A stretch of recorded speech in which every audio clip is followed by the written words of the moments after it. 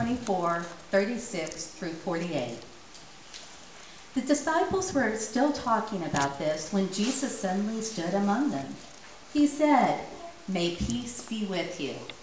They were surprised and terrified. They thought they were seeing a ghost. Jesus said to them, "Why are you troubled? Why do you have doubts in your mind? Look at my hands and my feet. It is really I. Touch me and see. A ghost does not have a body or bones, but you can see that I do." After he said that, he showed them his hands and his feet. But they still did not believe it. They were amazed and filled with joy. So Jesus asked them, "Do you have anything here to eat?" They gave him a piece of cooked fish. He took it and ate it in front of them.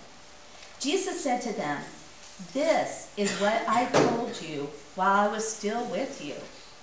Everything written about me must happen. Everything written about me in the law of Moses, the prophets, and the Psalms must come true." Then he opened their minds so that they could understand the scriptures. He told them, "This is what is written. The Christ will suffer. He will rise from the dead on the third day. His followers will preach in his name. They will tell others to turn away from their sins and be forgiven. People from every nation will hear it, beginning at Jerusalem. You have seen these things with your own eyes." This is the word of God for the people of God, and we say, thanks be to God.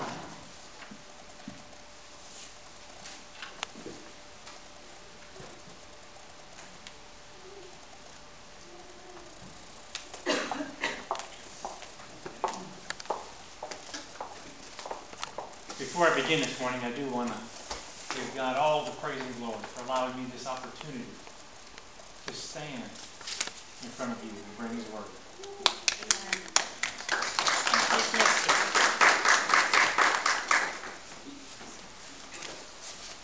Please join me in prayer.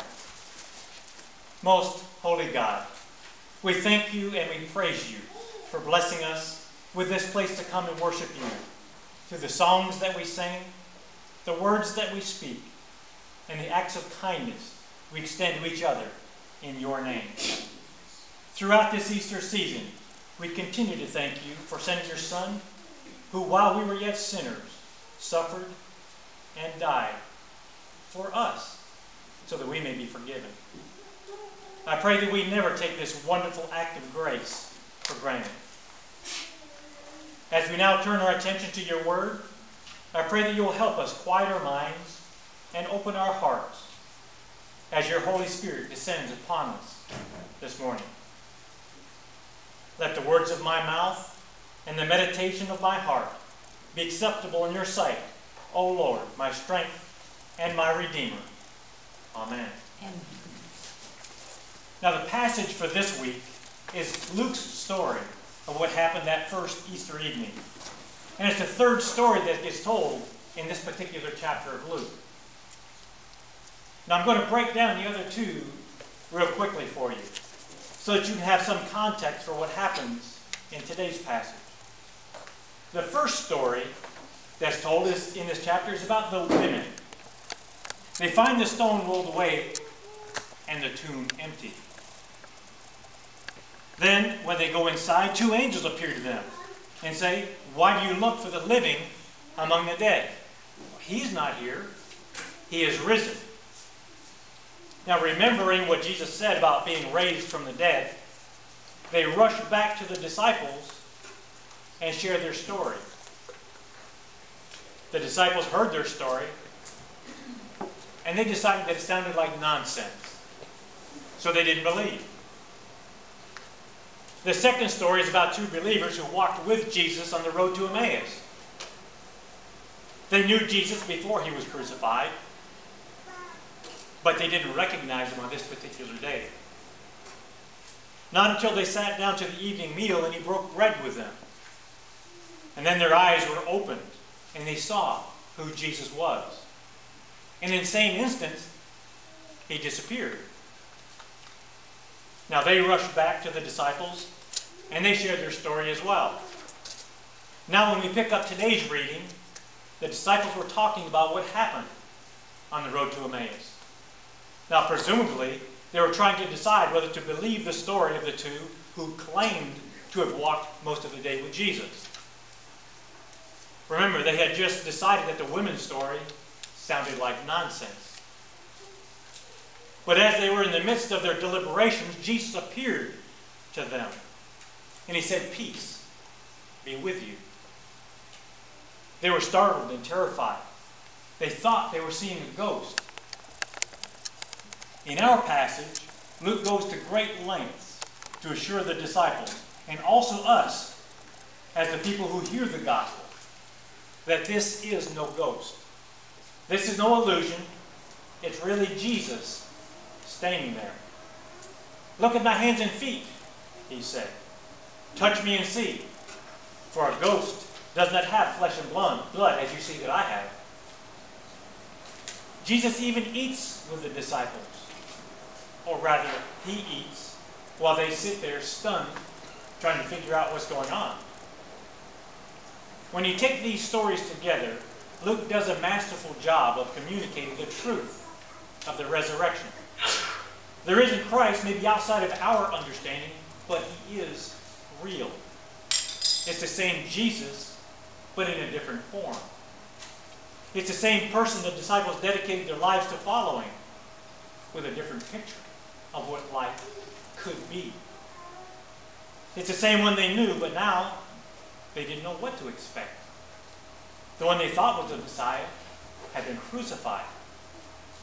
But now the categories they'd always known didn't work, because he was also standing in front of them as flesh and blood, talking, touching, and even eating. It's amazing what happens when we have an experience that challenges our perspective on how things should be. Now, a little while ago, I saw a YouTube video that I'll show you in just a moment. It's a segment of a show called Britain's Got Talent. It's sort of the British version of our American Idol. Now, watch as the young man and woman walk out on the stage. She may pass as someone looking like the typical pop star, but certainly not him. As the cameras pan the crowd, it's obvious that they're not going to give them a chance. They were hardly worth their time, except maybe for a good laugh. Now, if we could have someone dim the lights, please. Jerry, best of luck. Thank you. Thank you.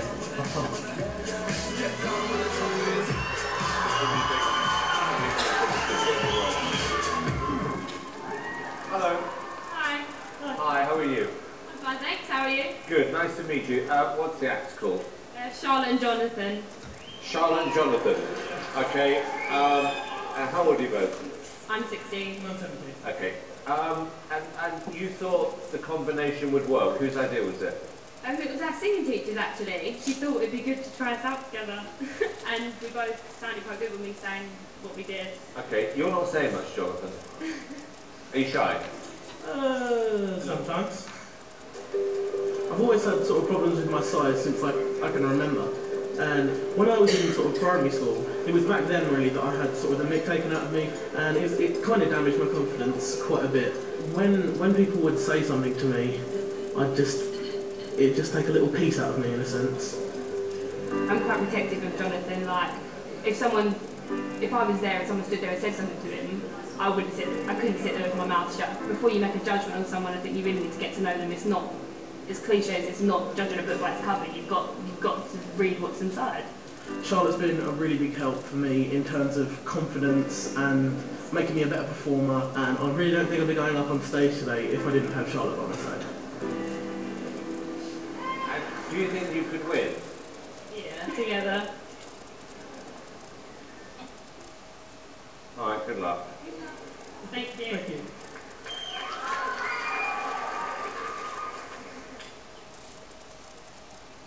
Here we go.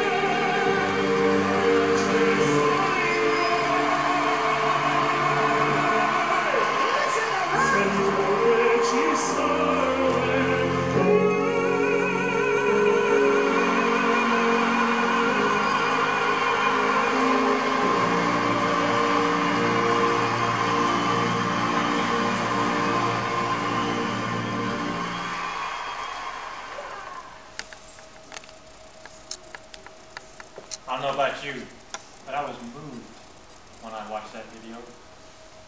It didn't seem to go together. I mean, the reality TV show, this overweight, painfully shy, 17-year-old young man, and that tremendous voice.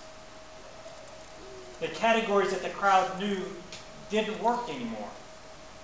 And you know what happened? Well, Jonathan left the stage, the same person who walked out there. Young, overweight, and painfully shy. But the crowd, the people who heard him sing, underwent a transformation. Their perspective had been changed because they now had eyes to see the beauty that they weren't able to see before. And apparently it was enough to make them want to tell others about it. Jonathan is the buzz online. People started talking. People started paying attention. And it's everywhere. Millions have viewed that YouTube video. I actually don't know much about Jonathan, but I do know that it started because he didn't fit into the categories that people expected. When something affects us or challenges our thinking, it changes us. As Jesus stood with the disciples that evening, our passage tells us he opened their minds to understand the Scripture. He called them witnesses of the life, the death, and now the resurrection of the Messiah. And though he didn't use the imperative, he was clear when he told them to proclaim repentance and forgiveness to all nations, beginning from Jerusalem. And instead of hiding out in the rooms, they did proclaim it. It seems like our actions are always based on experience, and their ability to witness depended on their encounter with the risen Christ. What had before been a faith where everyone who believed was drawn towards Jerusalem as the center of the world, because it was a place where the temple was, and therefore a place where God lived. Now it was to be a faith where God wasn't bound by the temple. God wasn't bound by the tomb. God could walk unrecognized with people most of the day. Or God could stand in flesh and blood, talking, touching, and eating with his disciples. There was a change of perspective. Jesus didn't fit their preconceived categories. And the disciples were to be witnesses, carrying the message, carrying the story out from Jerusalem to the ends of the earth. That's the commission Jesus gave to his disciples. And by extension, it's a commission he's given to us. You are witnesses of these things, he said. Tell the story, not as hearsay or as secondhand knowledge, but out of experience of the difference that faith has made in your lives. The difference a relationship with God has made in your lives. We are asked to tell the story with words, when and if we can, but also we're asked to witness to the love of Christ simply by the way we act, by the way we live our lives. And I love the way Peter expresses it in 1 Peter chapter 4, verse 11. If anyone speaks, he should do it as one speaking the very words of God. If anyone serves, he should do it with the strength God provides, so that in all things God may be praised through Jesus Christ. And the beautiful thing is that it's not only a commission, it's a blessing. It's a blessing because our Savior is risen. Hallelujah! Christ has risen. When we live as witness, going out from the center, sharing the story in grand or small ways, when we live as witnesses, our eyes are open. We see the way God works in the world, and we come to know the risen Christ even better. Yes, God did a totally new thing in the resurrection. When God appeared to his disciples and stood outside their categories of understanding, he forever changed their perspective of what life could be. But God didn't stop there. God is still doing something new each time we experience the risen Christ in our lives. And these experiences enrich the story we have to tell. We are drawn to live the story. We're drawn to tell the story, to share that story. Our witness overflows. Hallelujah! Christ has risen. It's a positive feedback loop. It's a self-reinforcing cycle. Not only a commission, but a blessing. Our perspective has been forever changed. You are witnesses of these things. Now go. Be witnesses. Let us pray. Father God, we thank you and praise you for these words. They have helped us to remember the resurrection of your Son as our Savior. And in some small way, experience it through the lives of those who lived it. Father, I pray that you would open our spiritual eyes so that, like those who first witnessed your Son's resurrection, our perspective will be forever changed.